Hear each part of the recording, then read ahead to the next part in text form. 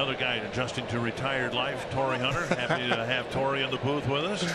I told you outside the clubhouse, could suit up. You can go out there and play. I could, but every time I walk up the stairs and my butt cheek lock up, it locks up, man. You're like, that's supposed to happen.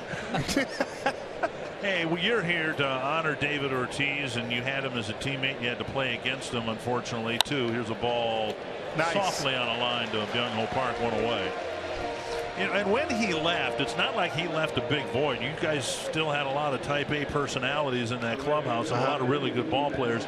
But in terms of a teammate, how much did you miss David once he left? I miss him, man. And I always tried to, I wanted to play with him. Even when I left for that hiatus, that 7-year hiatus, I actually still wanted to play with David Ortiz, and he's one of my favorite teammates of all time. And I had a lot of them, even in the minor leagues. He's one of my favorites, and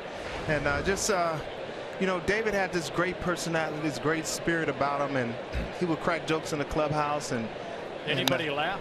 Everybody laughs. I mean, the things that he had that Spanish English broken language, and he would say some things that like he grabbed his feet and said my finger hurt. And so he was very funny, man, and we loved him. He's a great teammate, great hitter. Fly to the gap in right center. Kepler making a catch about where he caught Shaw's fly ball in the second. Now Corey Koski talked a little bit about the peanut butter that you guys presented him before the ball game. And a lot of the viewers aren't here. Tell the story about the peanut butter with David Ortiz and Corey Koski.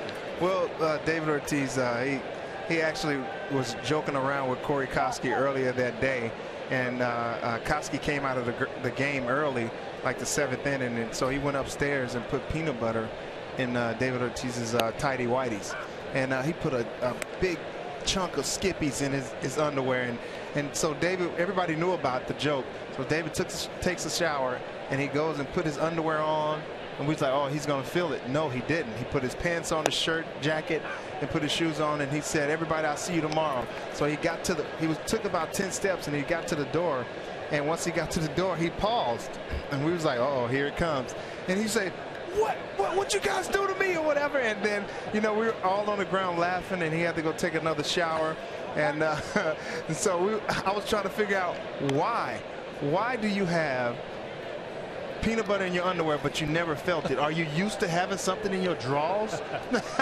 So, and David, man, he's upset. You don't never want to make David mad, because actually he got Koski the next day and froze all his clothes, like put it in the freezer and it was all stiff. So so Koski had to go home in his twin shorts. You got to be able to take it and give it. Yeah. Another 1-2-3 inning for Duffy, and we'll have more with Torii Hunter when we come back.